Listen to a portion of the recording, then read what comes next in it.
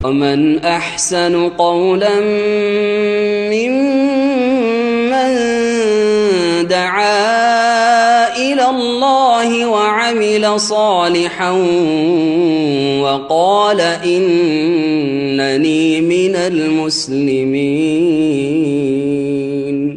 السلام عليكم ورحمة الله وبركاته. إن الحمد لله نحمده ونستعينه ونستغفره ونعوذ بالله من شرور أنفسنا ومن سيئات أعمالنا من يهده الله فلا مضل له ومن يضلل فلا هادي له وأشهد أن لا إله إلا الله وحده لا شريك له وأشهد أن محمدا عبده ورسوله صلى الله تعالى عليه وعلى آله وصحبه وسلم تسليما كثيرا. أما بعد فقد قال المؤلف حفظه الله تعالى مسألة وينبغي إخراج الزكاة في العسل إذا أخذه من ملكه أو من الموات كرؤوس الجبال إذا بلغ ما أخذه نسابا ونساب العسل 30 ساعا بالسعي النبوي وقدر السعي 2040 غراما ومقدار ما يخرج منه العشر. الله رب العالمين যাবতীয় প্রশংসা যে মহান আল্লাহ রব্বুল আলামিন মুসলিম ব্যক্তির ধন সম্পদে যাকাত ফরজ করেছেন। সালাত এবং সালাম নাজিল হোক রাসূলুল্লাহ সাল্লাল্লাহু আলাইহি সাল্লামের উপর, যিনি যাকাত নিয়েছেন সাহাবায়ে কেরামদের থেকে। আমাদের যাকাতের ধারাবাহিক আলোচনা চলছে। আজকে আমাদের যাকাতের আলোচনায় কয়েকটি মাসাইল আসবে। বিভিন্ন মাসাইলগুলি যাকাতের সাথে সম্পর্কিত। প্রথম যে মাসআলা সেটি হচ্ছে মধুর যাকাত, যেটা আপনাদের সকলে যেন মনে হয় নতুন, কারণ মধুর যাকাতের বিষয়টি ভালো আলেমরা ছাড়া সাধারণ মাদ্রাসা পড়া আলেমরাও জানে না, যতটা আমার অনুমান আছে। মধুতে যাকাত আছে, এই বিষয়ে রাসূলুল্লাহ সাল্লাল্লাহু আলাইহি ওয়াসাল্লামের হাদিস রয়েছে। বলছেন মাসআলা ওয়ায়ামবাগি ইখরাজুজ যাকাতি ফিল আসল, মধুতে যাকাত বের করা উচিত। ইযা আখাযাহু মিন মিলকিহি ওয়া মিন মুলকিহি, যদি নিজের মালিকানাধীন থাকে, নিজের জমিতে নিজের জায়গাতে যদি মধু থাকে, আও মিনাল মাওয়াত, অথবা এমন এলাকা থেকে যেগুলো অনাবাদ এলাকা আর কোন ব্যক্তির মালিকানাধীন নয়। এখন অবশ্য জমি জায়গা সব মালিকানাধীন হয়ে গেছে, সবগুলি ব্যক্তি মালিকানায় চলে এসছে প্রায়। আর না হলে সরকারি মালিকানা হয়তো কিছু জমি জায়গা থাকতে পারে, যেমন ভ্যাস্টের জমি বলে আমাদের দেশে, না কি বলে, সরকারি যেগুলো নিয়ে এনেছে জমিগুলো জমিদারদের থেকে। আর এমন একটা সময় ছিল যে জমি জায়গার কেউ মালিক না, যে যতটা দখল করতে পেরেছে, জি, যে যতটা দখল করতে পেরেছে। এখনো সৌদির এত জমি খালি পড়ে আছে যে সবগুলির মালিক সরকার, অল্প কিছু হয়তো জনগণ কিনেছে শহরের আনাচে কানাচে, কিন্তু এই বিশাল মরুভূমি এইসব জমির মালিক কে? সরকার। এমন একটা সময় ছিল যখন সরকারও মালিক ছিল না, কারণ সরকারি এরকম কর্তৃত্ব ছিল না পুরো জমিনের ওপর। হয়তো কোথাও যদি মালিকানা থাকে তাহলে বিশেষ একটা এলাকার মালিকানা আছে, তারপরে আর যেগুলো ফাঁকা মাঠ ওগুলো এমনি মালিকানার বাইরে, এরকম ছিল। তাই বলছেন যে যদি নিজের মালিকানাধীন হয় সে মধু, মানে নিজের জমি জায়গাতে আছে, অথবা এমন এলাকা যেগুলো অনাবাদ এলাকা, যেগুলোর কোনো মালিক নেই, এইরকম জায়গায় গিয়েছে, দেখছে মধু আছে আর অনেক মধু পেয়ে গেছে। কারো উসিল জেবাল, যেমন পাহাড়ের ওপরে, পাহাড়গুলোর মালিকের পাহাড়ের উপরে মধু পাওয়া যায়। মধুর একটা নিসাব আছে, মানে সর্বনিম্ন একটা পরিমাণ আছে, তাহলে যাকাত লাগবে। তার মানে 2-4-10 লিটার হইলে তাতে যাকাত লাগবে না। ইজা বালাগা মা আখাযাহু নিসাবান, যদি সে নিসাব পরিমাণ হাসিল করতে পারে মধু, তাহলে ও নিসাবুল আসালে, আর মধুর নিসাব হচ্ছে 30 সাআন বিসাই নবী সাল্লাল্লাহু আলাইহি ওয়াসাল্লাম। নবী করিম সাল্লাল্লাহু আলাইহি ওয়াসাল্লামের সাই মাপলে, সা মানে পাত্র, এই পাত্রের মাপলে 30 সা হবে, 30 সা। আর একসা সম্পর্কে গত সপ্তাহে বিস্তারিত উক্তিগুলি বলেছি, কারণ এর মাপ সম্পর্কে কয়েকটি মত রয়েছে। সর্বর্ধে যে মতটি গত সপ্তাহে বলেছিলাম, কার মনে আছে? 3 কেজি। 3 কেজি। মাঝামাঝি যেটা বলেছিলাম 2.5 কেজি, আর একটা ওর চাইতে কম মাপ বলা হয়েছে, সেটা হচ্ছে 2 কেজি, বলে গেছেন 2 কেজি 40 গ্রাম। শেখ ইবনে উসাইমিন রাহিমাহুল্লাহ সর্বনিম্ন মাপ বলেছেন যে আলফানি ওয়া 40 গ্রাম, 2040 গ্রাম, মানে 2 কিলো। জি, 2 কিলো 40 গ্রাম। তাহলে 30 সাকে যদি আমরা ধরি, আড়াই করে মাঝারিটা ধরি, তাহলে কত হবে? 30 আড়িয়া 75। তাহলে 75 কি কেজি? হ্যাঁ, 75 কিলোগ্রাম কেজি যদি হয়, তাহলে কি হবে? জাকাত দিতে হবে। তাহলে অল্প স্বল্প জাকাতে লাগছে না। আজকাল 75 কেজি মধুর মালিক কেউ না। আর যদি কোথাও এরকম বড় মালিক থাকে, তো জালিয়াতিতে ভরা, খাঁটি মধু পাওয়া মুশকিল আজকে। জি, নিসাব হয়ে গেল যে সর্বনিম্ন এতটা 75 কেজি হলে জাকাত লাগবে। এখন কতটা পরিমাণ বের করতে হবে? তো বলছেন যে আল ওশর, 10 ভাগের 1 ভাগ। ওশর মানে হচ্ছে 10 ভাগের 1 ভাগ, যেটা বিনা সেচে বিনা মেহনতে যে সব ফসল হয় তার বিধান, সেটা এই ক্ষেত্রে প্রযোজ্য। তারপরে মাসআলা হচ্ছে খনিজ সম্পদের যাকাত। বলছেন মাসআলা তাজিবু যাকাত ফিল মাআদিন, খনিজ সম্পদে যাকাত রয়েছে। লিকাউলিহি তাআলা, কারণ মহান আল্লাহ ইরশাদ করেছেন সূরা বাকারা আয়াত নম্বর 267-তে, ইয়া আইয়ুহাল্লাযীনা আমানু, হে ঈমানদারগণ, আনফিকু মিন তাইয়্যিবাতি মা কাসাবতুম, তোমরা যা কিছু উপার্জন করো তা হতে যা পবিত্র তা ব্যয় করো। তোমাদের উপার্জিত ধন সম্পদের পবিত্র বস্তুগুলি ব্যয় করো। গত সপ্তাহে পবিত্র বা তাইয়্যিবাত এর 2টো অর্থ বলেছিলাম। একটা হচ্ছে হালাল, হারাম নয়, কারণ হারাম দিয়ে আল্লাহ রাব্বুর সন্তুষ্টি অর্জন হয় না, আল্লাহর সান্নিধ্য লাভ হয় না। হারাম দিয়ে দান খেরাত করলে কবুল হয় না, কোনো সওয়াব পাওয়া যায় না। তাইয়্যিবাত মানে হালাল, হারাম নয়, হারামের বিপরীত। আর তাইয়্যিবাত মানে হচ্ছে উত্তম কোয়ালিটি, যেটা ভালো, তুমি খেতে পারো, তুমি ব্যবহার করতে পারো, এমন জিনিস। এর বিপরীত হচ্ছে খাবিস। খাবিস মানে নিম্নমানের, একেবারে নিম্ন শ্রেণীর কোনো কিছু, খাদ্যের ক্ষেত্রে হোক অথবা কাপড় চোপড়ের ক্ষেত্রে হোক, যে জিনিস আপনার কোনো কাজে লাগবে না।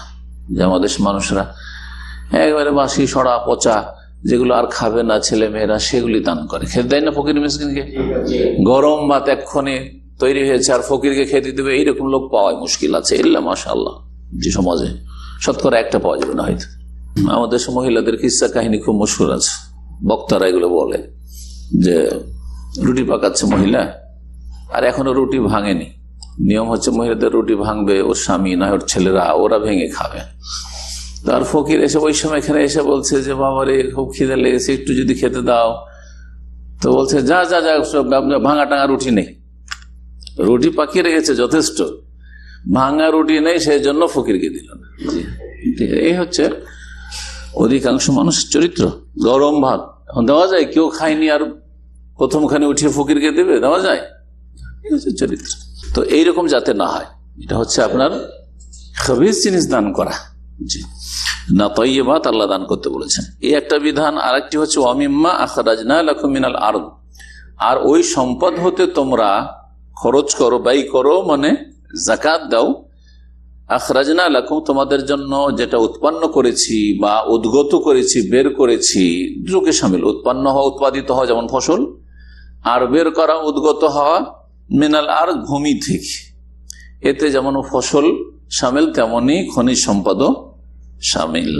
ওয়াল মাদিন, মাদিন আরবিতে বলা হয় মাদিন। জি, মাদিনের বহু বচন হচ্ছে মাদিন। জি, কিং ফাহাদ পেট্রোলিয়াম ইউনিভার্সিটির নাম আরবিতে কেউ জানেন? এখানে যে ইঞ্জিনিয়ারিং ইউনিভার্সিটি, হ্যাঁ, জামিয়াতুল পেট্রোল সংক্ষেপ হয়ে গেল পেট্রোলিয়াম ইউনিভার্সিটি, কিন্তু পুরো নাম ইংলিশে কি আছে?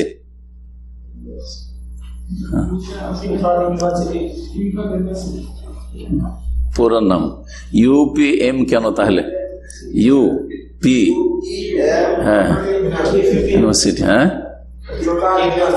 বলতে দেন। এম থেকে কি? মিনারেল। এই মিনারেল, ওই যে মাদেন। জি, জামিয়াতুল মালিক ফাহাদ লিল পেট্রোল ওয়াল মাআদিন, আরবিতে লেখা জামিয়াতুল মালিক ফাহাদ, কিং ফাহাদ ইউনিভার্সিটি, লিল পেট্রোল পেট্রোলিয়াম, আর মাআদিন হচ্ছে মিনারেল। জি, বুঝতে পেরেছেন? জি, মাআদিন, ওই মাআদিনের আমরা ক্লাস করছি। তো বলছেন মাআদিন কাকে বলা? হুয়া আল মাকান আল্লাযী উদিনা ফীহি শাইউন মিন জাওয়াহিরিল আরদি ফাহুয়া মুস্তাফাদু মিনাল আরদ। বলছেন যে মাআদিন বলা হয় ওই জায়গাকে যেই জায়গায় জমিনের ভিতরে মূল্যবান কোন সম্পদ পাওয়া যায়। জওয়াহির সাধারণত স্বর্ণ চাঁদিকে বলা হয়, স্বর্ণ চাঁদিকে বলা হয়। তাহলে যদি সোনার খনি থাকে, চাঁদির খনি থাকে, আর এই খনি সম্পদ খনি থেকে সোনা চাঁদি বেরোচ্ছে, এগুলোতে জাকাত দিতে হবে। এই আয়াত প্রমাণ করে, কারণ আয়াতে বলা হয়েছে যে জমিন থেকে যা বের হয় তাতে জাকাত দাও। জমিন থেকে যেমন ফসল ফল বের হয়, তেমনি খনিজ সম্পদও বের হয়। বলছেন যে জমিনের যে খনিজ সম্পদ মানে মূল্যবান যে খনিজ সম্পদগুলি রয়েছে, ফাহুয়া মুস্তাফাদ মিনাল আরদ, এটা জমিন থেকেই মানুষ উপার্জন করছে বা জমিন থেকে হাসিল করছে। ফাওয়াজাবাত ফিহি যাকাতু কাল হুবুবি ওয়াস সিমার, সুতরাং তাতেও জাকাত ফরজ হবে যেমন শস্যে আর ওয়াস সিমার আর ফলে, ফলমূলে যেমন জাকাত ফরজ, খেজুরে কিশমিশে ইত্যাদি এই ফলগুলি যেগুলি রাখা যায় দীর্ঘ সময় ধরে। আর হুবুব মানে হচ্ছে শস্য, জি, চাল, ডাল, গম, জব ইত্যাদি। ফাইন কানাল মাআদিনু যাহাবান আও ফিদ্দা, যদি এই খনিজ সম্পদ সোনা বা চাঁদি হয়, ফাফিহে রুবুল উশর, তো স্বর্ণ চাঁদিতে কতটা পরিমাণ দিতে হবে?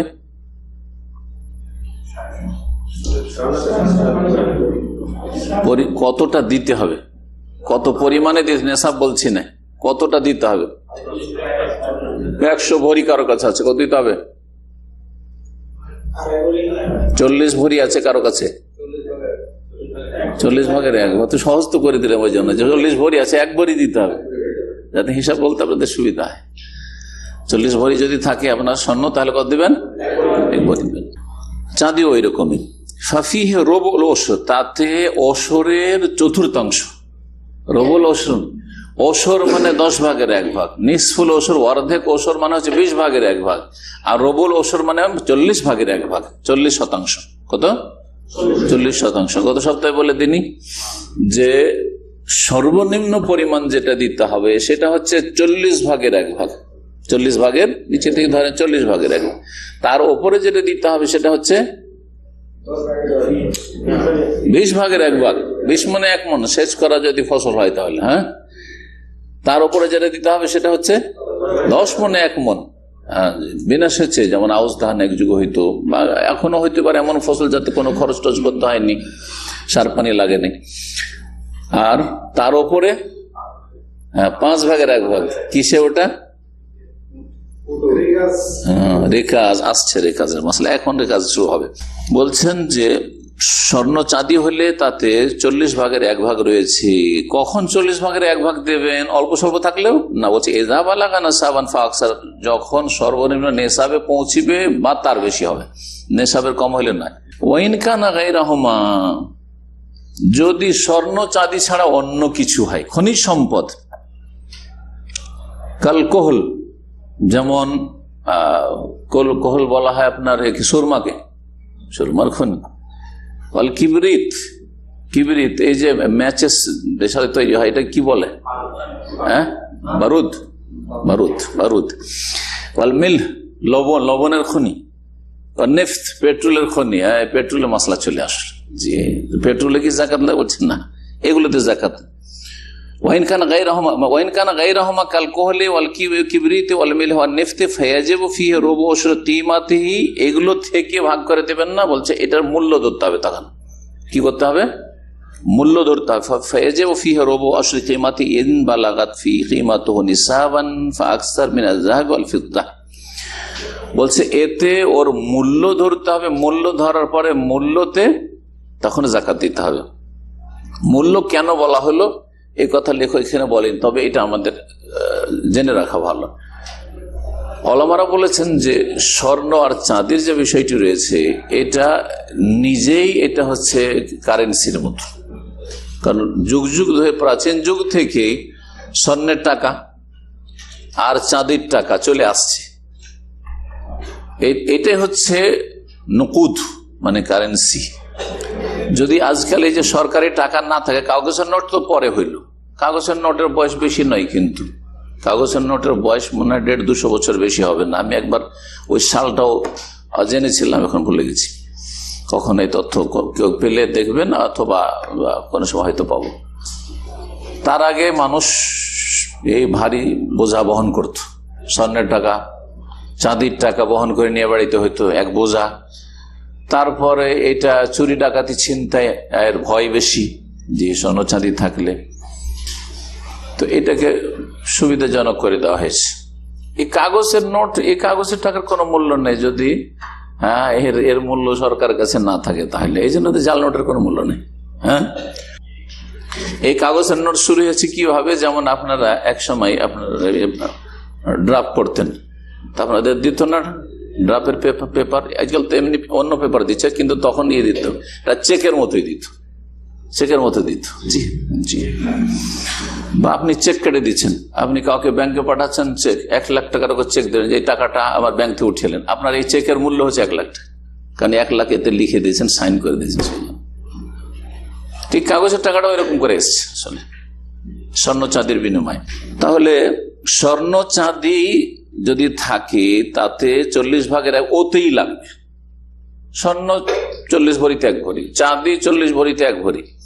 কিন্তু যদি অন্য কিছু হয় তাহলে ওতে এততে এত এরকম লাগবে না, ওতে থেকে দিতে হবে না, সুরমা থেকে জাকাত দিতে হবে না, লবণে জাকাত দিতে হবে না, পেট্রোলে জাকাত দিতে হবে না। এগুলোকে বিক্রি করবে যে মালিক সে, আর বিক্রি করার পরে তখন যে মূল্যটা হবে তাতে 40 ভাগের 1 ভাগ দেবে। বলছেন ফায়াজা ফি রুবু আশি কিমাতি ইন বালাগাত কিমাতু নিসাবান, যদি তার মূল্যটা নেসাবে পৌঁছে স্বর্ণ চাঁদির মতো বা তার বেশি। স্বর্ণ চাঁদির যে নেশাব রয়েছে ওই রকম, স্বর্ণের নেশাবের ক্ষেত্রে তো একটু বেশি যাবে, কিন্তু চাঁদির নেশাব অল্পতে পৌঁছে যাবে। এর আগে আপনাদেরকে বলেছিলাম যে মোটামুটি 1000 রিয়াল হলেই কি হয়ে যাবে, চাঁদিতে নেশাবে পৌঁছে যাবে। এটা সহজে বুঝে রাখেন, এতগুলি ঝামেলার হিসাবে না যে আপনাকে টাকার জাকাত দিতে হবে, কারণ অধিকাংশ লোক তো টাকারই জাকাত দিচ্ছেন। টাকার জাকাতের ক্ষেত্রে কারো কাছে যদি 1000 রিয়াল থাকে গোটা বছর ধরে, 1000-এর নিচে নামেনি, বেশি থেকেছে কিন্তু 1000-এর নিচে নামেনি, তার মানে আপনি কন্টিনিউ 1 বছর ধরে নেশাবের মালিক। জাকাতের ক্ষেত্রে এই কথা মনে রাখবেন যে আপনি হয়তো বছরের শুরুতে 50,000 রিয়ালের মালিক ছিলেন, আর মাঝখানে 2-4-6 মাস যাওয়ার পরে এই টাকা এদিক সেদিক খরচ হয়ে গেল, 500 রিয়ালে নেমে চলে এসছে, বা 1000-এর নিচে 700-800-তে নেমে চলে এসছে, তাহলে তখন আপনি এখন নেশাব শূন্য, নেশাবের মালিক না।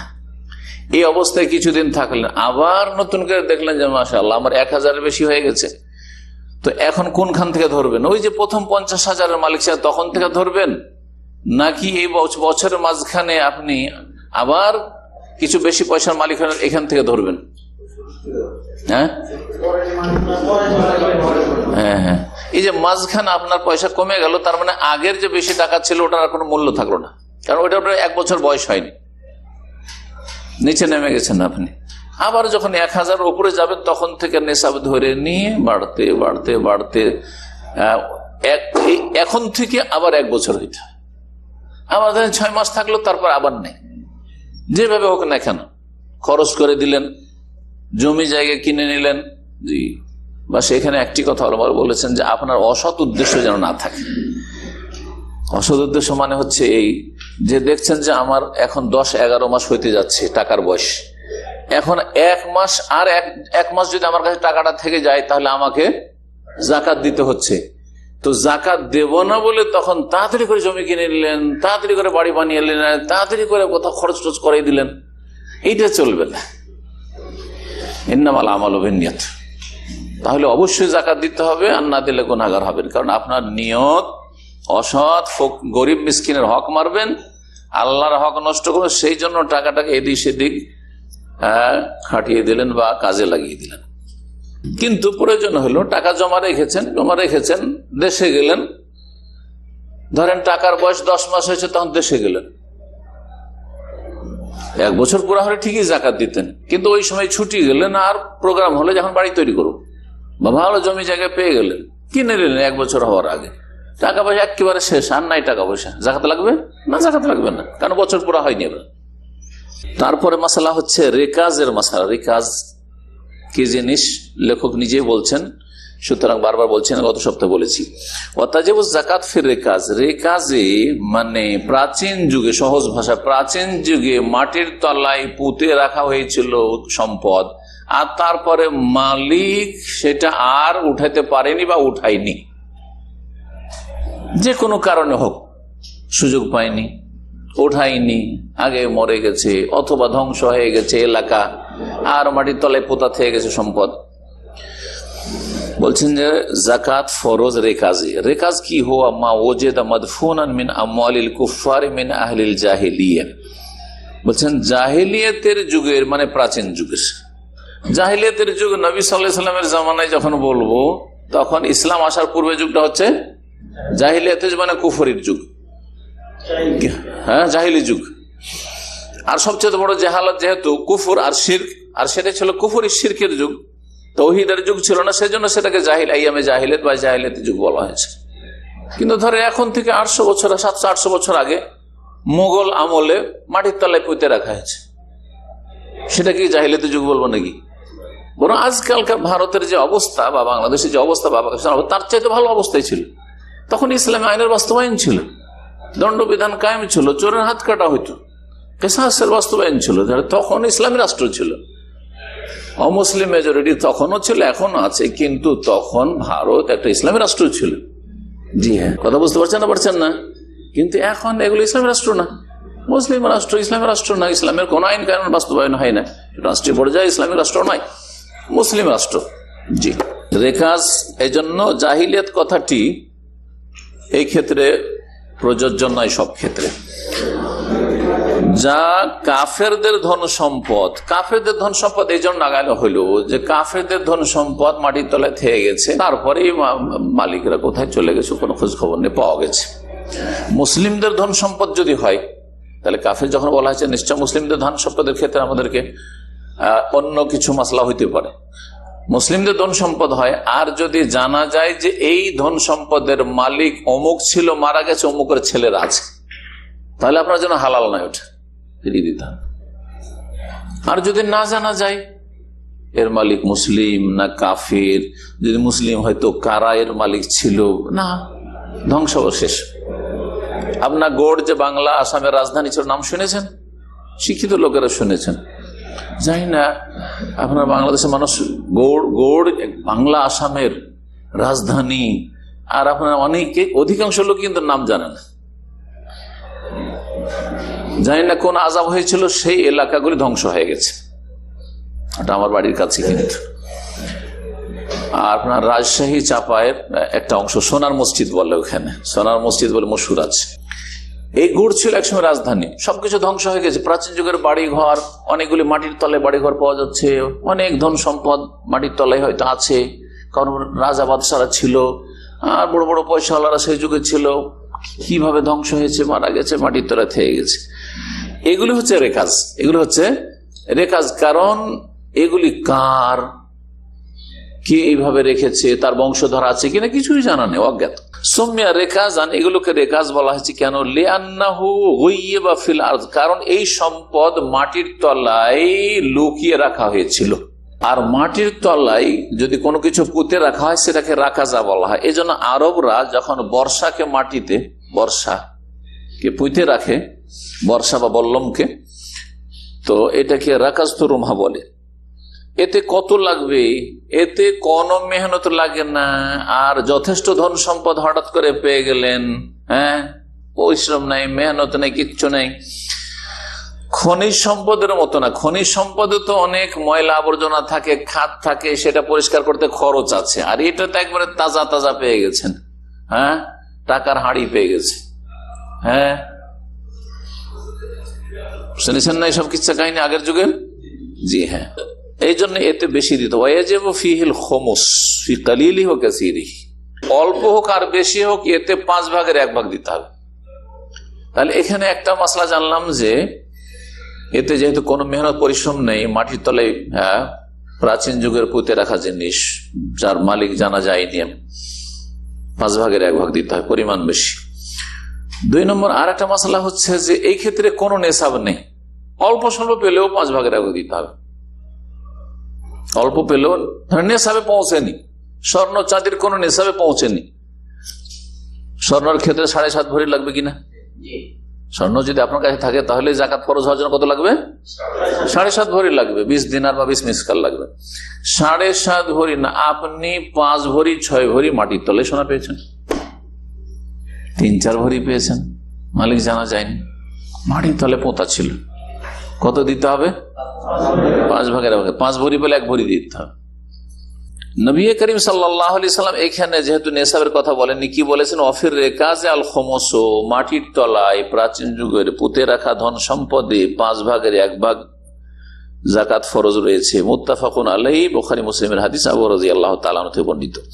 ওয়া ইউরাফু কাউনু মিন আমওয়ালিল কুফার বিউজুদি আলামাতিল কুফারি আলাইহি ওয়া আলা বাযিহি বিআন ইউজাদ আলাইহি আসমা মুলুকিহিম আও আলা আলাইহি রাসমু সুলবানিহিম ফাইযা উখরিজা খুমুসাহু ফাবাকিহি লিওয়াজিদিহি।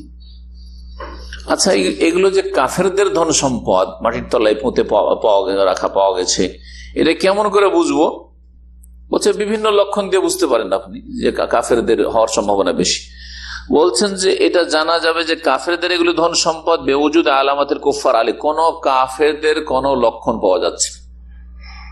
এখন যদি একটা মূর্তি পান, স্বর্ণের মূর্তি মাটির তলায় পোঁতা আছে, তাহলে বলবেন এটা মুসলিমদের? অসম্ভব। মুসলিম মাজার পূজা করতে পারে কিন্তু মূর্তি পূজা করতে পারে না, ঠিক না? অথচ দুটোই শিরক। কিন্তু মুসলিম মাজার পূজায় লিপ্ত হয়েছে, মূর্তি পূজা ওই যে কবরে সেজদা করছে ও করবে না, বলে যে আমি তো মালাউন হিন্দু হয়ে যাবো, তাই না? জি হ্যাঁ, অথচ লানতের কাজ নিজেও করছে, মাজারে সেজদা করে। তো বলছেন যে কাফেরদের যদি কোন আলামত লক্ষণ পাওয়া যায়, আও আলা বাযহি, বা আংশিক কিছু, সবটাতে নয় কিন্তু একটা অংশে কাফেরদের লক্ষণ পাওয়া যাচ্ছে। যেমন ধরেন বড় একটা স্বর্ণের একটা টুকরো আছে, আর তার একটা অংশে লেখা আছে কোন কাফের রাজার নাম।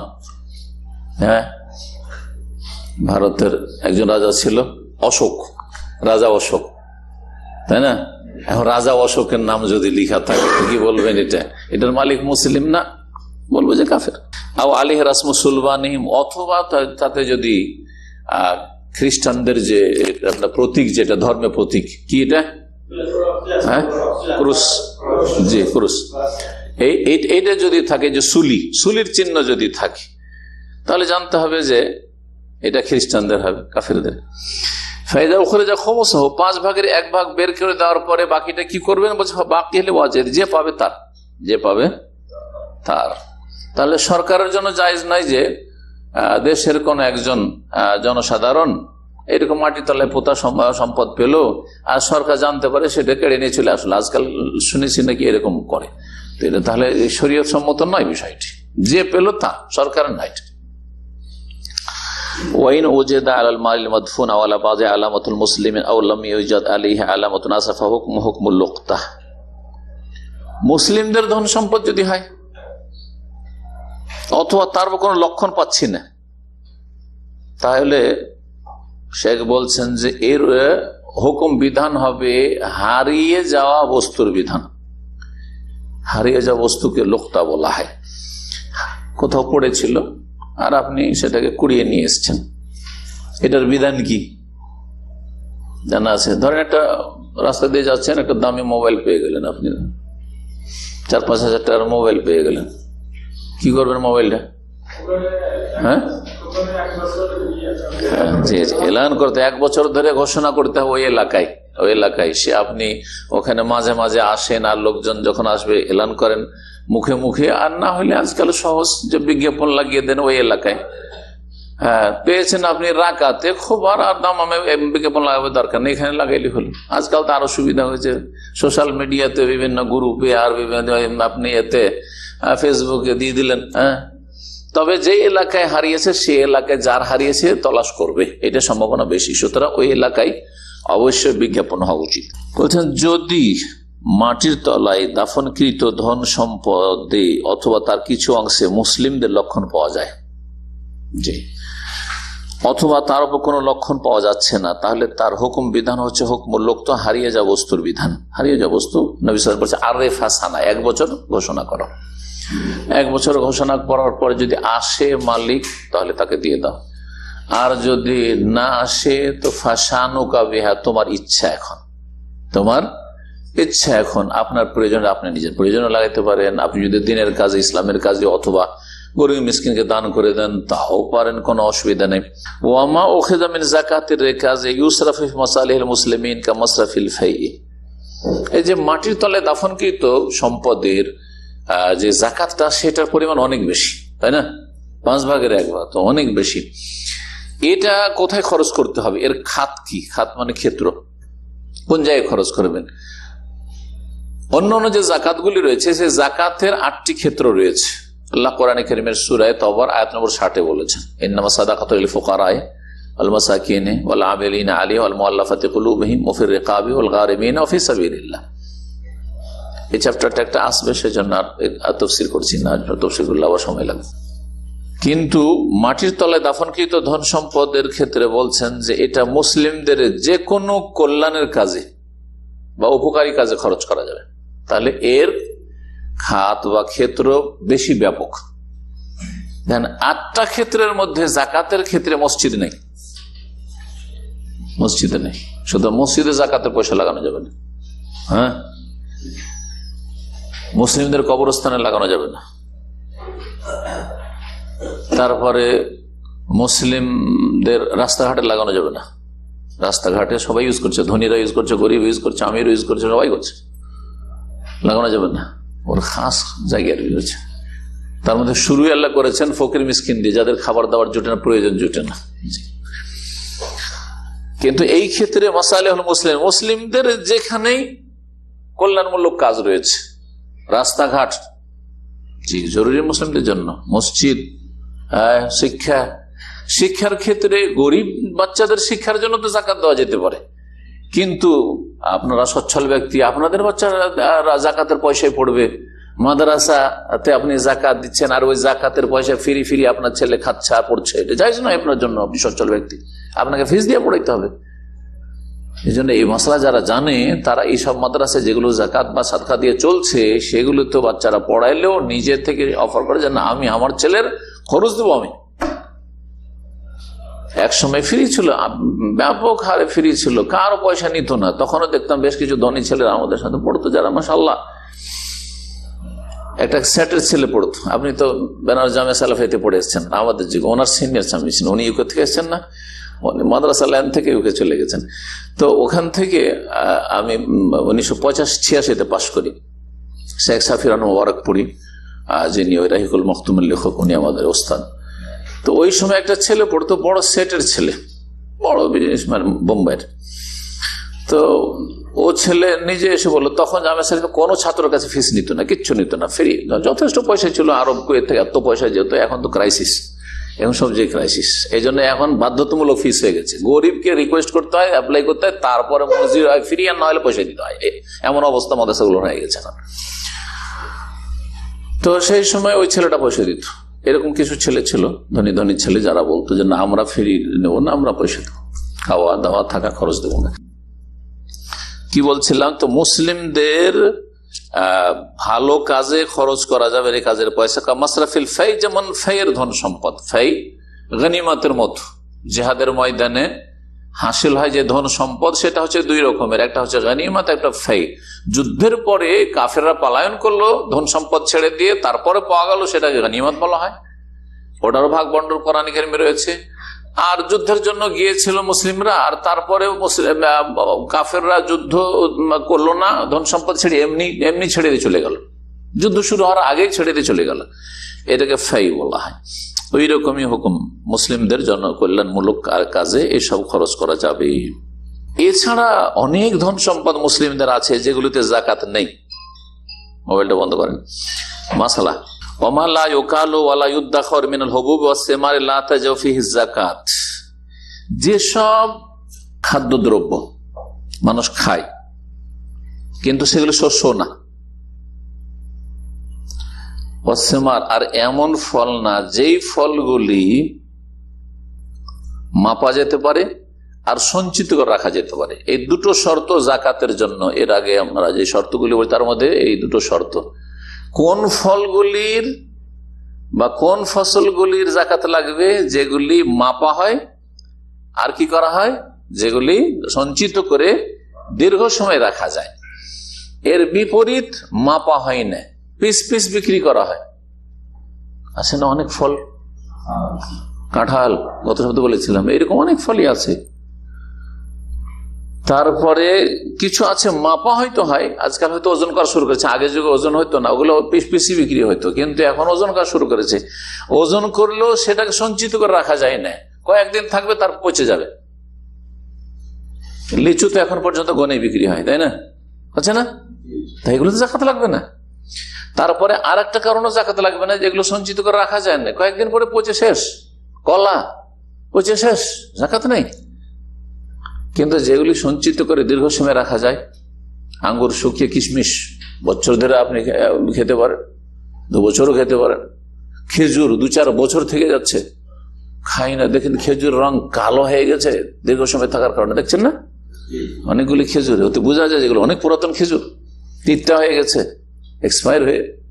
তো বলছেন যে যেগুলি মাপা হয় না অথবা সঞ্চিত করে রাখা যায় না, শস্য অথবা ফল, লা তাজাউ ফিহি যাকাত, ওগুলোতে জাকাত ওয়াজিব নয়। যেমন বাদাম, এই যে নাট জাতীয় যতগুলি আছে, কাজু বাদাম হোক আর কাবুলি বাদাম হোক, হ্যাঁ, অথবা আপনার পেস্তা, জি, এগুলো আখরোট, এগুলোতে নেই। তুফা এইরকমই, আপেল, সেব, খোখ, খোখ বুঝেন? হ্যাঁ, খোখের ইয়ে জুস আসে, জি হ্যাঁ, খোকে উর্দুতে তো খোকি বলা হয়, বাংলাতে কি বলে?